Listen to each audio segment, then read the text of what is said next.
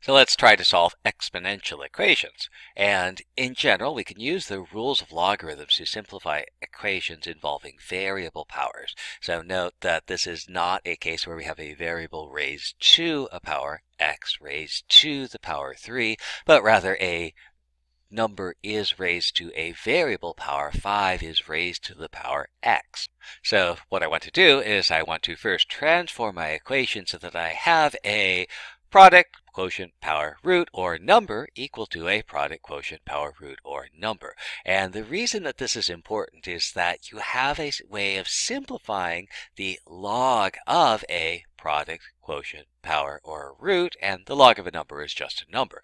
And what this means is that if I have product, quotient, power, root, number equal to product, quotient, power, root, number, then I can hit both sides with the log.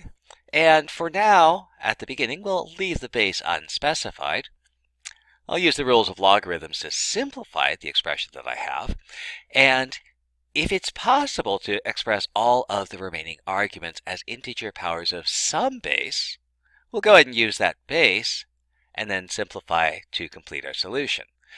Otherwise, and this is what happens more generally, if you can't do that, we're going to use that special base e and be working with natural logs.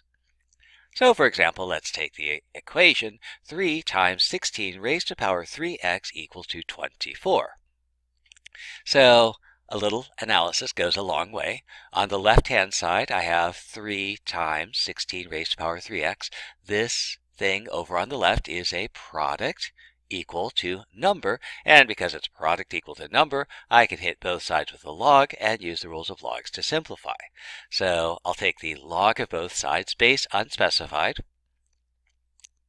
I have the log of a product, so on the left-hand side, the log of a product is the product of the logs. And the second, so if I look at this, I have a sum. The first term is a log of a number, and so that's just a number. The second term is the log of a power, and I can apply the power rule. At the exponent, the power becomes a multiplier. And so now I have this expression, simplifying log 3 plus 3x log base log 16. Now I have an equation, and I want to solve this equation for x.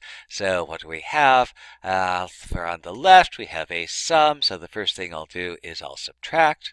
And on the right-hand side, I have log minus log. This is the log of a quotient, and so this will be the log of 24 divided by 3. So I can simplify that, and that's a nice simple arithmetic value that I can compute. That's going to be the log of 8.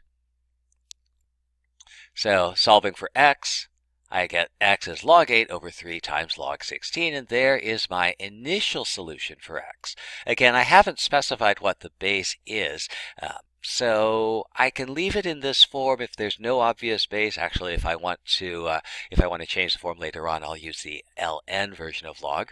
But I do want to see if I can express the remaining arguments, the things I'm taking the log of, 8 and 16. I want to see if I can express those as powers of some base. And so the thing that I might notice is that 8 is 2 to the third power, and 16 is 2 to the fourth power. And so both 8 and 16 are powers of 2, and because of that, I know that a good choice of base is going to be square root of e raised to pi over 4. No, wait.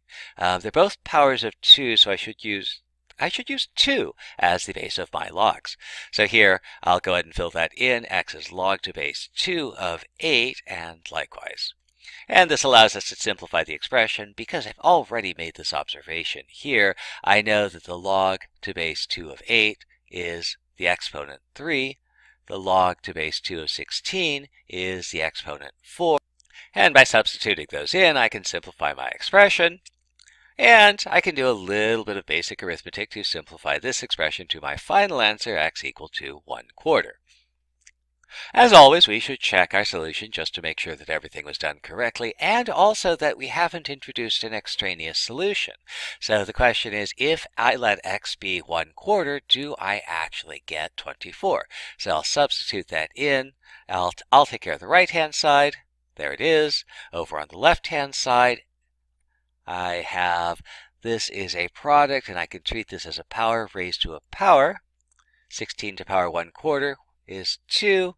And so this is going to be 2 to the third times 3.